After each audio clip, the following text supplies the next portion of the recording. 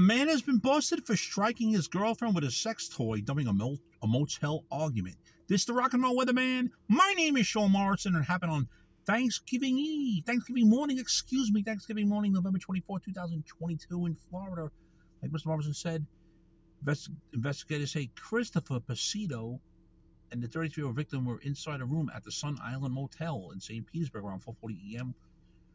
when a verbal argument turned violent. The woman, he threw the sex toy at his girlfriend, leaving the woman with a bruise on her torso. According to cops, who noted they did not confiscate the weapon used in this alleged domestic battery. Apparently, he was packing his suitcase to leave the room when he began throwing the victim's items out of the luggage. During the process, the woman told police that he hit her with a sex toy on her torso, leaving a bruise. When questioned by cops, he admitted to throwing the items, but does not exactly call what items.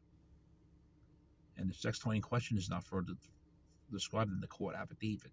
If you're not subscribed to the Sean Morrison YouTube channel, please do so. Everyone else out there, subscribe. Thank you very much for the continued love, honor, and support. It's greatly appreciated. If you'd like to make a small donation to the Sean Morrison YouTube channel, kindly do so via Sean Morrison Enterprises via PayPal. The 6'2", 300-pound Pacitto, who cops say was under the influence of alcohol, was arrested for domestic battery. Hey, he spent Thanksgiving in jail because he bonded out Friday morning, November 25th, 2022, after posting a $1,000 bond in a misdemeanor case. The judge ordered him to have no contact with the victim. Apparently, he's a professional engineer, lives in Fort Myers, about 110 miles north of St. Petersburg, Florida.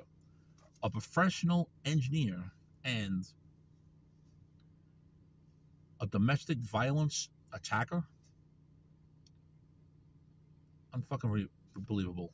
Read more about this story regarding Christopher Pacitto in The Smoking Gun. Shame, shame, shame.